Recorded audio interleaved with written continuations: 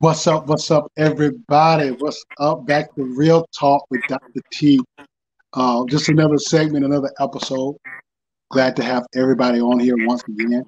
Like always, I'm Dr. T, author, medical speaker, mentor, podcast host, life coach, Christian counselor.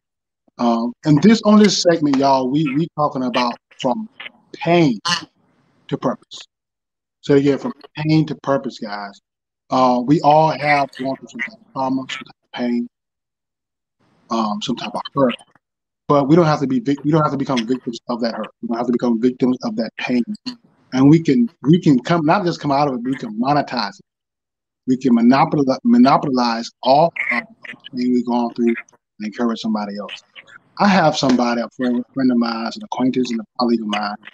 We met years ago through mutual friends, and she's a boss. She is a boss for real. She has her own business. She has an event coming up on the 18th of this month. I will be a panelist on that, but she's been doing her boss thing. She is extremely successful at entrepreneur at best. Um, Alexis Evans, how you doing? I'm doing great. How are you doing, Dr. Antoine Thurston? I'm well. I'm well. How's your day been going so far? It's been busy since 4:30 this morning, but it's been going well. Okay. How about your day? Busy as well. Busy, productive, up and down. I remember a guy I knew in business. He's passed on now, but he was extremely successful, making six figures. And he said, Antoine, when you look at the heart rate, when you go to a hospital for a heart and he says, when it's going up and down, the heart rate, I mean they're alive. But the Right. moment they flatline and die, it's at the same level. And so that's how business is, and that's how life is.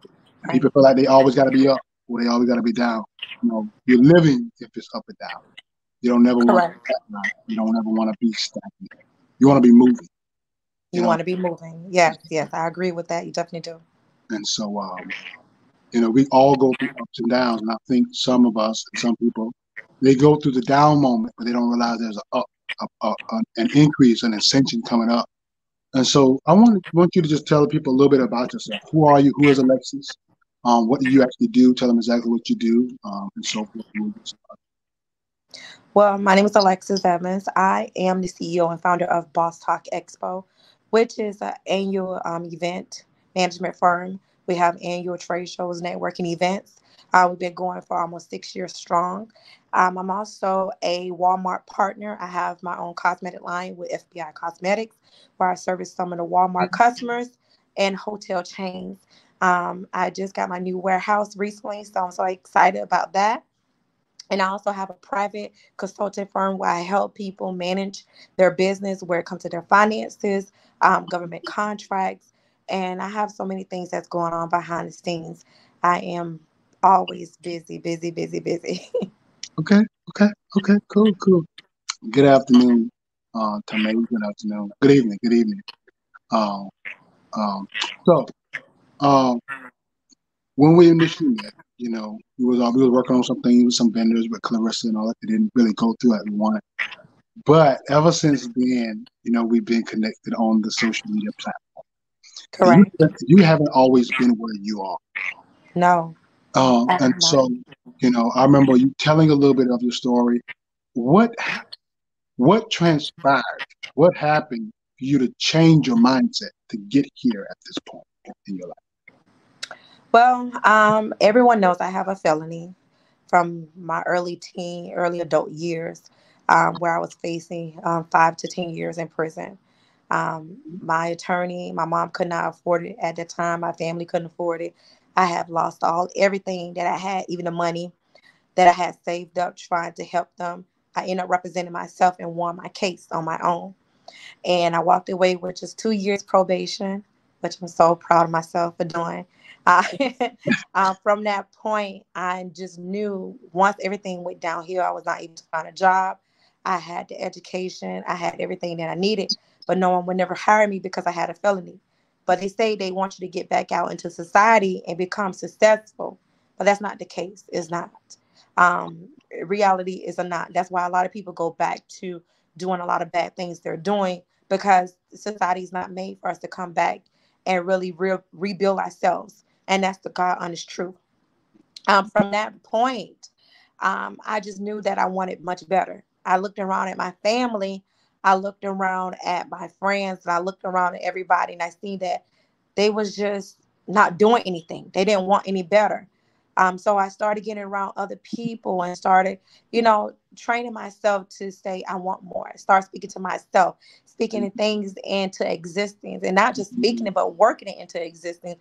So I started going around different environments.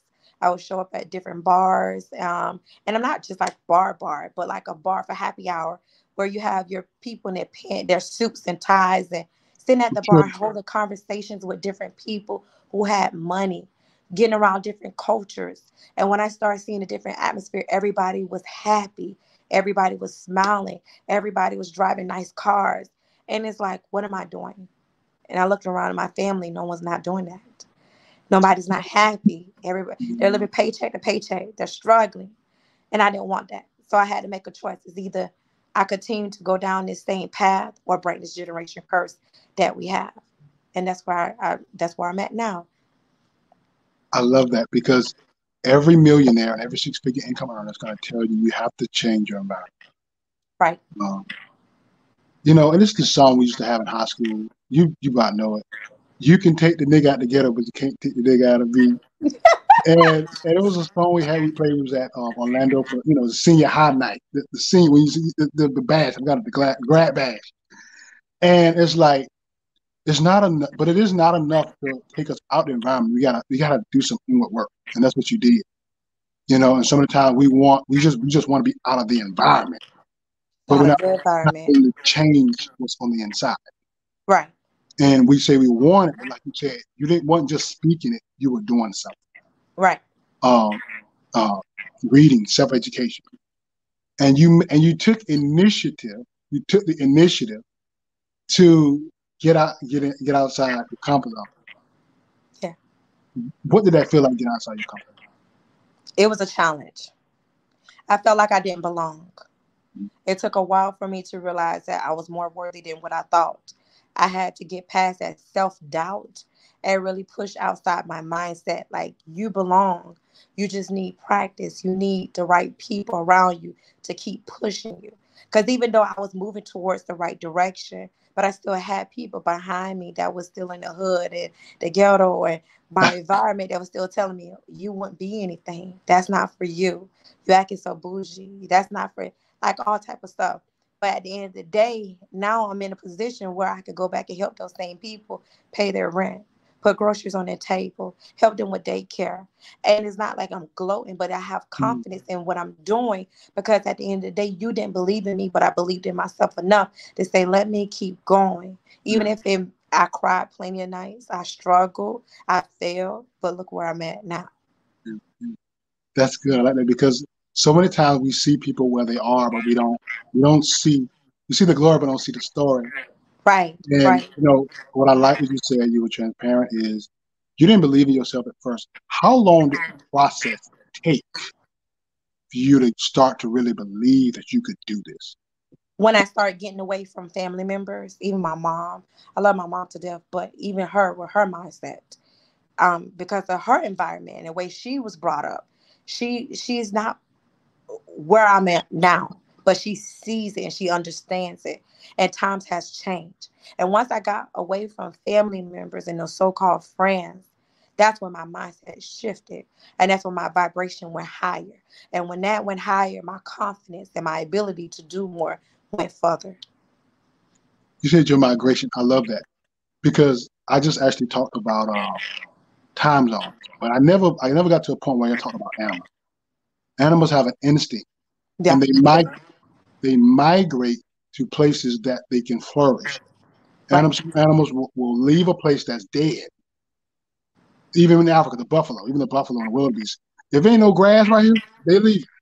Right, And right, right. they're going to migrate to another place that they can live and flourish. And sometimes as humans, we stop and we kill and we allow the environment to kill our instinct. True. And we stop dreaming and go to the places that flourish, not the places that's dead. And we'll stay in dead places.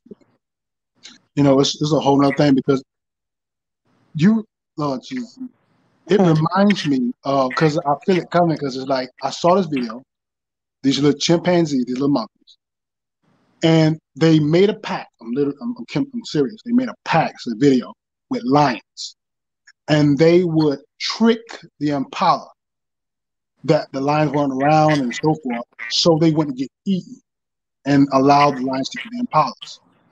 And it was so genius of them, but in the end, they were still losing. Hmm.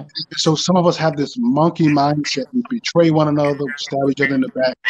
But they were really supposed to be, no, monkeys are really lookouts. They warn the other. They want warning because it was beneficial to them. And so to save their life, they're jeopardizing the life of another just to save their tail. And so, like you said, sometimes people have that monkey chimpanzee mindset because they have a poor mindset. They will jeopardize good relationships, right relationships, for the sake of not getting eaten. But not Right. getting eaten in the long run is depriving them economically, socially, emotionally, and every other way. So, Right. I get what you're saying when it comes to the scientific part about that. Yes, yes, yes. and you said getting away from your family. Family sometimes is the biggest enemy, and we're so close to our family sometimes. It's just that negativity. It's that negativity or that mindset. And getting into those environments that can see who we are, what we can become. You were about to say something? Yeah, I was going to tell you. I tell people all the time, an empire is destroyed from within. Mm, A lot of people don't understand that. So your empire is really destroyed from within. So if you allow your family and people to destroy you from within, you're not prepared for what could be the destruction on the outside from the empire. So I, at a certain level, you have to take your mindset. Your mind can play so many tricks on you. mhm, So many tricks. I don't care how powerful you are, how wealthy you are, how much money, how much power you think you have. mm, Your mind can play tricks on you if you allow it to. And what I do in order to keep my mind at a nice, I want to say playing field, is I meditate. I have to meditate. I listen, like it's raining now. I listen to rain sounds. At nighttime, I turn off that TV. I meditate. I listen to meditation music, rain sounds, and just let my mind just clear itself from all the doubt, all the negativity, and just say, you know what? I got this. I really do. it's good, it's good. Because if we and meditation is good for the brain and it calms our spirit and soul. It do. It helps us regulate. It helps us regulate our thinking. It does. It does. And it's very calming. And sometimes you gotta just take those breaks and just like you said, meditate on something positive, on Mm. something uh, that's beneficial for you as a person. Because sometimes we're always giving and giving energy and giving our resources and giving our help, giving our words, that we never have anything left ourselves. And You so get burned out. you get burned out. Exactly. And burnout is really a result of not prioritizing. No. What do you think of burnout? What would you say to someone that is burnt out as an entrepreneur? If you are burned out, and I have been there before, I understand. My suggestion to them, my advice is to take a moment, take a step back, and see where you're giving so much at. And if you're not receiving anything back out that helps balance out that receiving and giving aspect, then stop giving. It's okay to stop giving. It's okay to say no. It's okay to not do it. It's okay to not show up. It's okay not to walk away. It's okay to not be a part of every table. It's Yeah, okay. So at the end of the day, once you start realizing, and I had to realize that yeah, if you knew me a couple of years ago, you knew I had to be perfectionist. I could not let anything slide through the cracks. And I had to understand that, Alexis, you're burning yourself out. You're exhausted. Take a step back and understand no one is perfect. yeah, No one is perfect. Stop burning yourself out. Stop giving, giving, giving, giving. And that's the type of person I would have always been, giving. To now, to say no, it's so easy. I say no with no explanation. I like that. With a period, not a question mark. That's it. Yeah, and I had to learn that as well. I was even when I was going through my counseling with my counselor. She was saying, Antoine, you got to be careful of energy vampires. Hmm. People that just even she said, Antoine, she said, Antoine, I have to even set boundaries with my clients. You know, and there were days where I couldn't reach her as a counselor for 2 weeks because one, she's in school, she works a full-time job, she got another job, she's in school, she's working, she's doing, and then she's a counselor. So she can't give her time to every client like she wants to. And people have to understand you have a life outside of what you do. Right. And some people get offended because you're not available. It's not that I'm not available. I can't give all my energy to one thing all the time. I have to Hmm. prioritize my energy. I have to prioritize and compartmentalize my efforts, my energy, my time, and who I am as a person. Um, and so that's where the burnout, like you said, the burnout is. We overextend ourselves trying to be superheroes to everybody, Right. and that superhero syndrome. And if we do that, we wear ourselves out, like you said. And I had to do that. I stopped doing stuff.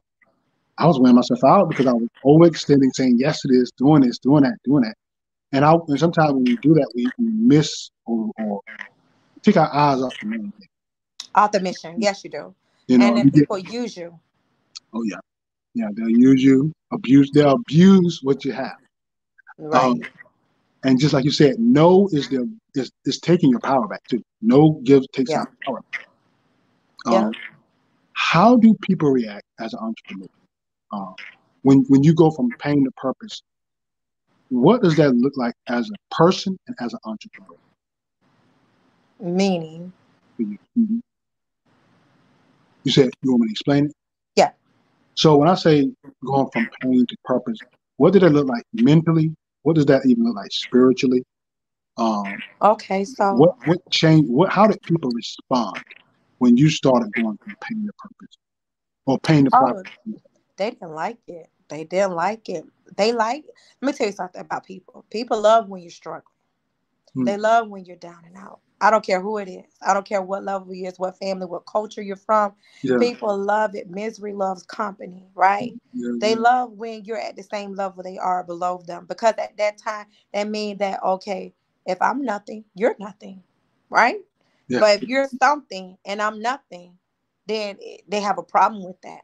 But mm, it's okay. So when you understand that, I was reading a segment and listened to a podcast, and I think it was B Marie or Simon B, something like that, the comedian. And she said she had to leave home and leave her environment in order to pursue her dream. Leave her family, leave her friends, leave all that stuff. She had to make a sacrifice for her dreams and she didn't regret it. So when you get to that mindset and to that place to understand that what you're pushing for, you have to sacrifice a lot. That means you won't be at your kids' recital. You won't be at the family reunion. You can't be at all the Christmas and Thanksgiving events or, the cookouts, the family vacations, because you're sacrificing that for greatness. Once you get to a level where you're making the money, where you have, succeeded, then you could travel back, double back and say, you know what, let me kind of make up for those family vacations. Let me kind of make up for those long talks I haven't had with my siblings or my parents. But a lot of people don't understand that. They feel like they're missing out so much. In reality, you are. And sometimes you're going to feel like, dang, I could have been hanging out with the girls. I seen some of my friends hanging out, or I seen them taking a trip. But when you're working on building an empire, an yeah, actual business that's for longevity, for you to have passive residual income, you don't have time to hang out. You don't have time to take vacations. You don't have time sometimes to even sleep. Your schedule as an entrepreneur, as a business owner, is always 24/7. And a lot of people are not cut out for that. And they see that once they step in those shoes and they say, you know what, this is not for me. I'm better off in a 9 to 5. And that's okay. Corporate America is good for some people, but it may not be good for me. I like and that's the thing. Some people, like you said, they're not cut out for entrepreneurship. They need the 9 to 5. But then Oh. some people are entrepreneurs at a 9 to 5, and they hate it, because they want the time freedom. What would you say to those individuals that are those entrepreneurs and they want to be full-time entrepreneurs? What would you really say to those people? Since What you, would I say to those who are entrepreneurs that want to be full time well, they have that I'll say entrepreneur spirit, entrepreneur desires to, and they're working a 9 to 5? yeah, work on that. I tell everybody, do your research before you step into that limelight life. Do your research. Play with it for a little while, test it out. Keep your 9 to 5. Don't leave your 9 to 5. Make sure this is something that you really want to do. And when you are prepared to leave that 9 to 5, make sure you have enough savings for at least 6 months to 12 months. And I say 12 months to be on the safe side. Because the price for things now, and if you're doing anything with inventory, with products, you got to have that money. Nothing is cheap. Your dream is going to cost you. Being a boss costs. It definitely do cost. Everything down to you getting your entities, down to resell. It costs to be the boss. And if you're not prepared for that, it's not for you. Keep your 9 to 5. I love it. I love it. You love it. I like it. I love it. You like it. So I love it because the mindset is all about mindset, and Right. it does take time to get to that mindset. Sometimes some things just take time, adjustment, evaluation. You learn from your losses, You do. and you make mistakes. Um, so where did your faith come in at? You had certain things happen, and how does your faith affect what you do? My faith has always been there. It always been there. It's just that it just took time for me to see it come to light. My faith been there since a little girl. And one thing my grandma told me, she said, always have hope. That's the only thing you can rely on is hope. Nothing else. If you ain't got nothing else, it's hope. Very good. And so what I love to write. I could go through a whole notebook, college rule book, maybe in 2 weeks. I write so much. And I write to God. I have a shoebox from years ago when I wrote things that I wanted him to bless me with, and it came. It came. I go back sometimes to that box. I'm like, dang, that happened. Yeah, That yeah, I did that. I, yeah, I I had that. I got that car, brand new car. Oh, I yeah. moved into that place. Or I bought that property. Or I made my first 6 figures. I did that. Or, I took care of this. I was able to buy a whole apartment complex, Christmas gifts. And I did that.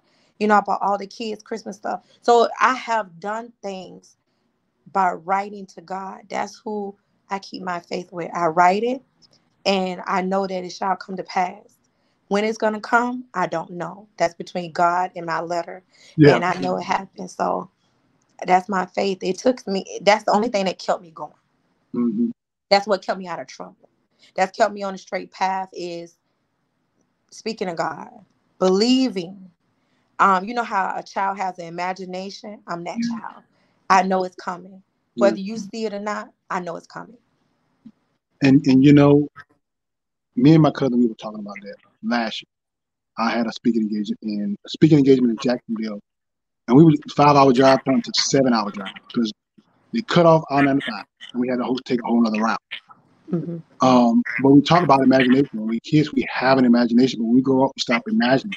We We don't do. we don't see anything else. We just see what we see in front of us, and we stop dreaming. And so, like you said, Hmm. that hope kept you dreaming. That hope Right. is what keep you dreaming, we got to keep our why in front of it. That's why my vision board right behind me. And I keep that stuff in front of me, and it's like sometimes we can want something and can't get it because the subconscious of our mind is canceling out some stuff. Even psychiatry, like I kid you not, is proven psychologically. 75 to 80% of what happened is in our subconscious, not even the conscious. So if we don't reprogram our thinking, basically, we can sabotage a lot of things we want. So like Right. you said, you was always praying, you was always meditating, focusing on what's positive, what you can do. And that's what brings that manifestation. That's what brings things into fruition. That's what God asks us for. That's faith. So we gotta have the faith, that imagination, and put it into action at the same time. Like you said. So, I'm loving it. I just think that like you said, you just gotta keep pushing. You, You have to. you can't uh Give up. what was I think one of the greatest things even for some people is I think sometimes entrepreneurship is glamorized Hmm. and people don't understand. You got some days you ain't made nothing. You got some days don't nobody call, none of that. How would an entrepreneur or person that's trying to go from pain to purpose, and pain to profit, navigate those areas and those low places? Like I stated before, you gotta keep hope. Every day is not gonna be peachy and cream. It's not. Hmm. You got every industry has their seasons. So some seasons may be up, some seasons may be down. That's just how business is. Hmm. It may be a moment where when you least expect it, you just gotta stay consistent as much as you can. I know everybody say consistency. It's days you may want to get up and not do nothing for your business at all because you're drained, you're tired. But stay consistent, stay true to the mission, and don't give up, because you're not going to make those sales every day. You're not going to make those sales every week. You're not going to make your goal every month. That's just the realization of people. Social media have given a blind eye to what hard work is really is. They have made so many people think, oh, if you just start a business, you're going to become a millionaire overnight. And that's just not the case. They don't talk about the overhead costs. They don't talk about the back office. They don't talk about how you're supposed to be properly structured. They don't talk about how you're supposed to pay yourself. A lot of people are so lost in the sauce to starting a business and owning a business properly to it's not even funny. Like with my private firm where I consult a lot of people, I help so many of them get back on the right track, and they say, Alexis, I didn't know this. Say, of course you did, because social media has glamorized to make you think, oh, you could drive a new Bentley Dawn or whatever like that, and it's just going to be the fabulous life. That's not the case. So, what can a person do? What does it take to really sustain? Um, Um, what to does it take sustain, to to sustain? sustain it, you will have to wash and repeat. Keep doing what you're doing. Don't mess up this. You got to have a system in place. That's where a lot of people mess up at it. They don't have any systems in place. They just all over the place. Have a system in place and keep going with it. Trust me, it's going to work. You got to keep that same system in position for the next. Keep going and know who you're. And I want to say your target audience, but that is just so played out because it depends on your industry. Some industries service everybody. You want to try like Amazon, it service everybody. Yeah, That yeah, website service everybody for whatever you need. yeah. Walmart service everybody for whatever you need, especially if you're so frugal and you want it on a low budget. Then you have Target for the little more bougie people. They so they it service everybody. So you got to know your industry and know what you're putting out there and who you're servicing. And when you're doing something with service or product, don't put everything out there. Don't put all your eggs in one basket. Test it out. Get feedback on different things that you're doing, but stay consistent and stay within the system. I love it. I love it. So, what's next for Alexis? What's next? Oh my God. Alexis is right now trying to do more business with South Florida. I have my firm called South Florida Business Association. I have been approved for the Orange County, Leon County, different Duval County to do business with them, to come and teach business etiquette classes and different things like that, and also take up some more private firms and help them get their business to the next level. So right now I'm working on those things to, really expand throughout South Florida and help as many people actually run a successful business. Not just a fly by night and you just make a good amount of money and that's it. No, I'm trying to really build you an empire so you can be able to pass it on down to your kids and your kids' kids. Do you help nonprofits as well? Nonprofit is not on the agenda at the moment, but soon. So, how can people reach Alexis? You can reach Alexis at info@bosstalkexpo.com or Boss Talk Expo all platforms or on Facebook as Alexis Evans. Is there anything else you would like to say to the audience before we transition off? Well, I want to tell everybody, me and Dr. Thurston would like to see you next weekend at the 6th annual Boss Talk Expo that will be at the Broward County Convention Center here in Fort Lauderdale. Get your tickets at www.bosstalkexpo.com, hashtag Boss Talk Expo. And if you see our billboards on the highway, also hashtag Boss Talk Expo. And we hope to see you soon. All right, y'all heard of y'all. She the boss. Pay the cost, be the boss, baby. It does. Yes, it does. I hope everybody's enjoyed it. I hope it empowered everyone, impartation of information. Thank you, Alexis. I'm looking forward to doing other things with you in the future. I'm looking forward to this event as well, and I'm honored to be on the platform. Thank Everybody, you. peace out. We love you. Real talk with Dr. T, where we have real conversations about real issues with real people. Thank you. God bless.